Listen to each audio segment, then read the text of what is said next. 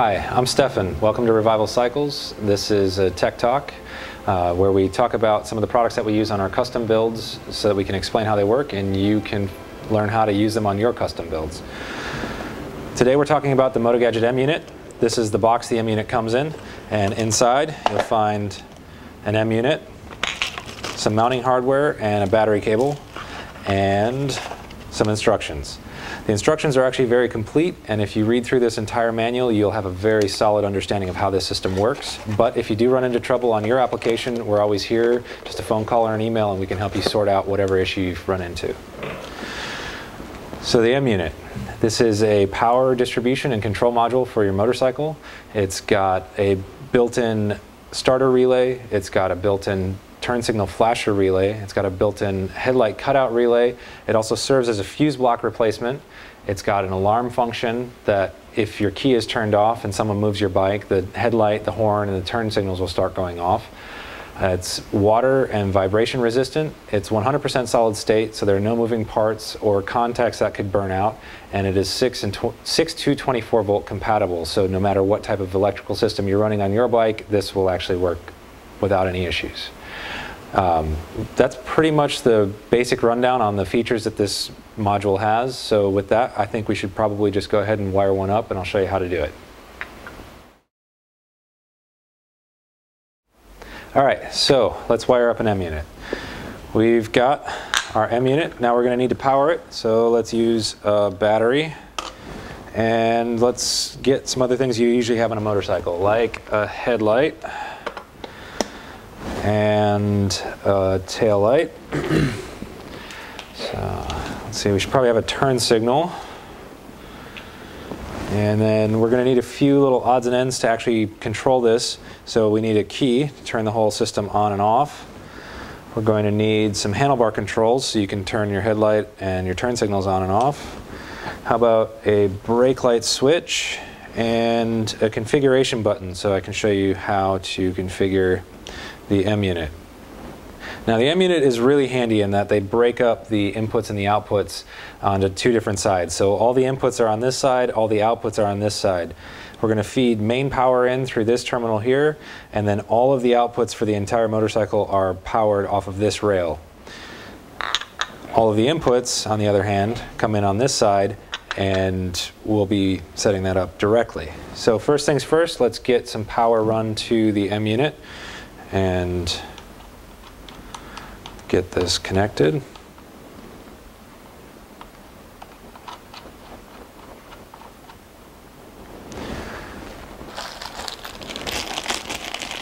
Go back to our hardware bag that came in the box, and in here we've got just the right screw to connect to the M unit.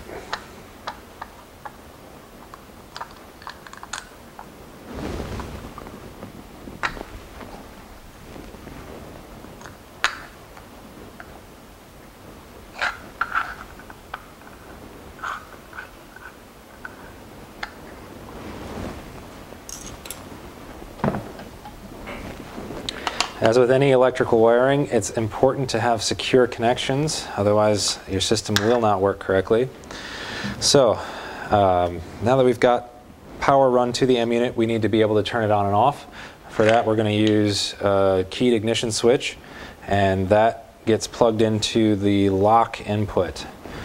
And then all you have to do is tighten that terminal. These are basic screw terminals, so it makes the system replaceable. If you decide to start a new project, you can remove your M unit and install it in the new project without having to cut wires.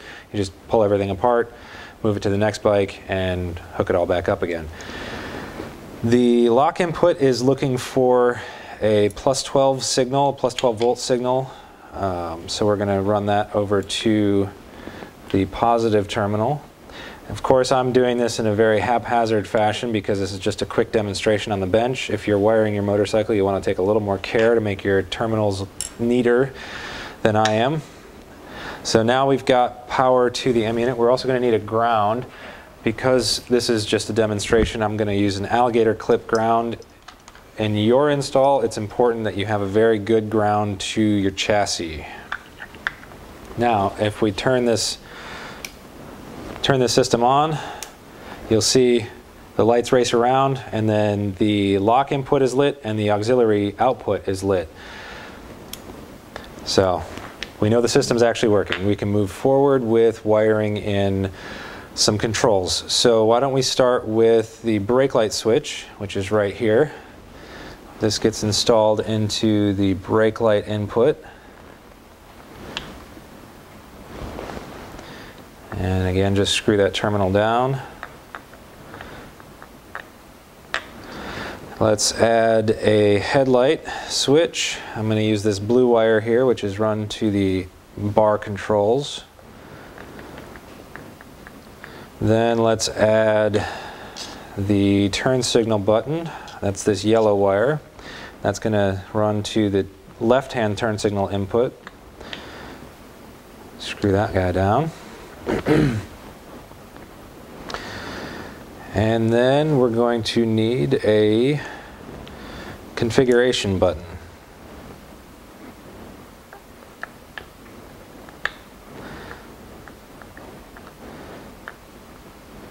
So that configuration button is on the red terminal. Now for all of the inputs except for the lock, we're looking for a ground signal. And for that, what we'll do is just kind of tie all of these black wires together. Just give a quick twist on these. Maybe worth mentioning for those of you with the Positive Earth British bikes, you may want to give us a call just so that you can get that set up correctly.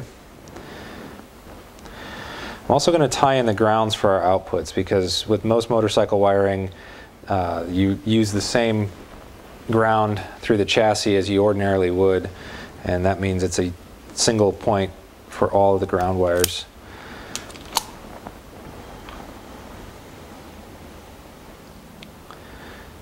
Single point in terms of electrical nodes.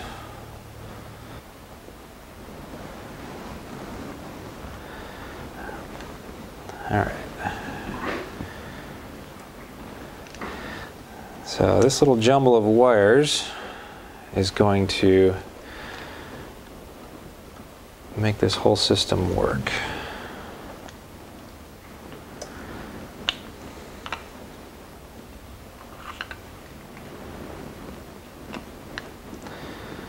All right, so now we've got all of that system grounded. Move this just a little bit so you can make the wires reach. Let's go ahead and connect our brake light to the output side. So that just goes in. Tighten the screw terminal.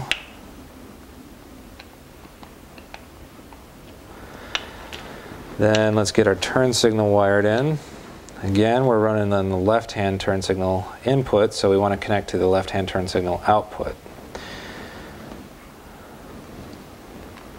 All of these inputs and outputs are very conveniently labeled and etched into the top of the M unit. All right, we've got a headlight left. So there are two outputs for the headlight because you've got a high beam and a low beam. So we'll connect the low beam first. And find our high beam wire right here.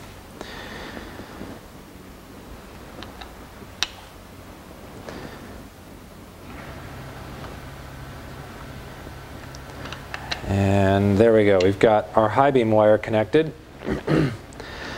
And with that, you've actually just watched me wire the better part of a complete motorcycle. So let's see if this actually works. So turn your key on. Now we saw the lights race around, and now the auxiliary is out. The auxiliary output is where you would connect your ignition system, and potentially if you've got a field-excited charging system, that wire would also be powered through the auxiliary output. Since we don't have an ignition system here, and this is just a demonstration, nothing has really happened other than the M unit is turned on. So first things first, we will turn on the headlight. So to do that, I'm going to use the button that's connected to the blue wire and just give it a quick tap. Headlight turns on. Now if I want to switch to high beam, press it just for a brief moment and it turns to high beam. Now if for any reason I wanted to turn it off, I can turn it off. So now we can also check to see how our turn signal is working, and press the yellow wire button, and turn signal is working perfectly normal. So another option that we can do is we can go through and change the turn signal flashers, and that's in menu option 7. We can switch that to an M wave, which is a smooth fade in and fade out, versus the harsh on-off that you get from a typical turn signal flasher. So as we turn the system on, and while the lights are racing around on the outside, you want to push your configuration button. We catch the configuration, move down to menu option 7, and switch to M wave. All right, now we're back to normal operation, and when I turn the turn signals on, you can see how it fades in, fades out, fades in, fades out. And again, I can just go back into the configuration and change that back if I don't like it. Right now, we're set up with the brake light connected to this little limit switch, which is pretty similar to what you would have for a normal brake light. Now, if I actually actuate the switch, brake lights come on. We have a single LED unit here, and that would be similar to a single filament incandescent bulb. And right now, when we turn the headlight on, the brake light doesn't come on. What we can do is actually configure this so that it will come on. And I'll show you how to configure the M unit so that we have what's called a one-wire taillight solution that incorporates a taillight and a brake light into a single filament LED or incandescent bulb. To do that, we need to turn the system back off. And menu 2 is the rear light configuration, and we want menu option B because that's the one-wire rear light and brake light, and it's set up for LED. So to go to menu option B, just a quick tap moves us to menu option 2, and then press and hold sets us over to the other side. Now we're in menu option A. One press puts us to menu option B. Now press and hold brings us back to the menu numbers, and we could cycle through the rest, but just to show you what we just changed, I'm going to go ahead and hold this until the M unit resumes normal operation.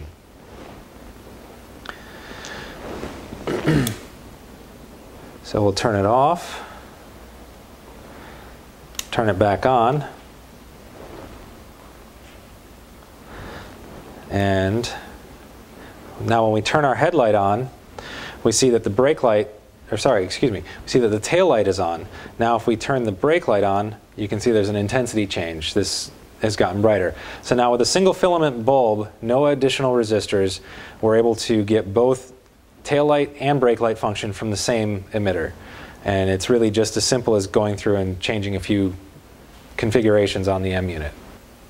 All right, so earlier in the video we talked about the M unit being a replacement for your fuse block, and I would like to demonstrate exactly how that works. This probably falls under the category of don't try this at home, kids, because we're going to take a wire and add it into the headlight circuit. I'm just going to add this in on the headlight low beam output. Just loosen that screw terminal and add that wire. Go ahead and strip this end so we've got plenty showing.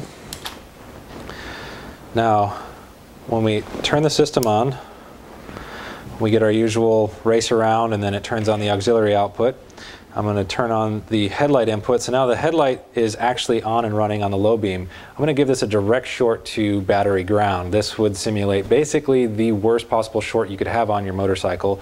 You may see a few sparks, but we will see the headlight turn off.